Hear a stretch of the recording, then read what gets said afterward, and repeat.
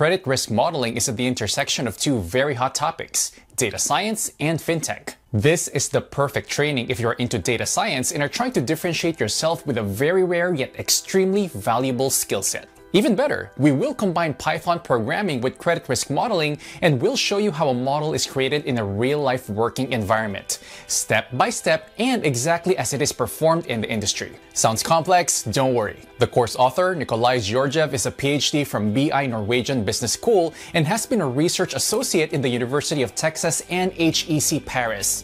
In addition, Nikolai has gained significant practical experience while working with a number of banks across Europe.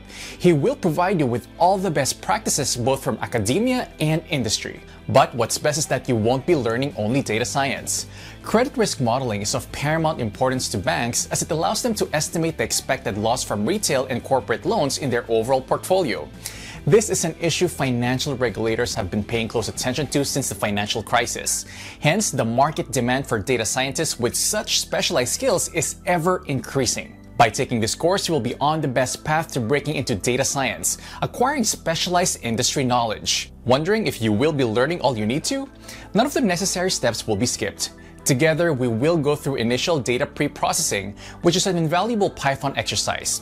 You will learn essential techniques such as weight of evidence, information value, fine classing, and coarse classing. Once our data is ready, we will apply logistics and linear regression to estimate the three components of the fundamental credit risk equation: probability of default, loss given default, and exposure at default.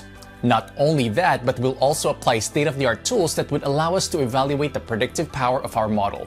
Some of the models we will introduce are area under the curve and Gini coefficient. Finally, we'll learn how to monitor the model's performance through the Population Stability Index and how to maintain it should that be needed. No worries if any of these techniques sound unfamiliar. Everything is explained in the course.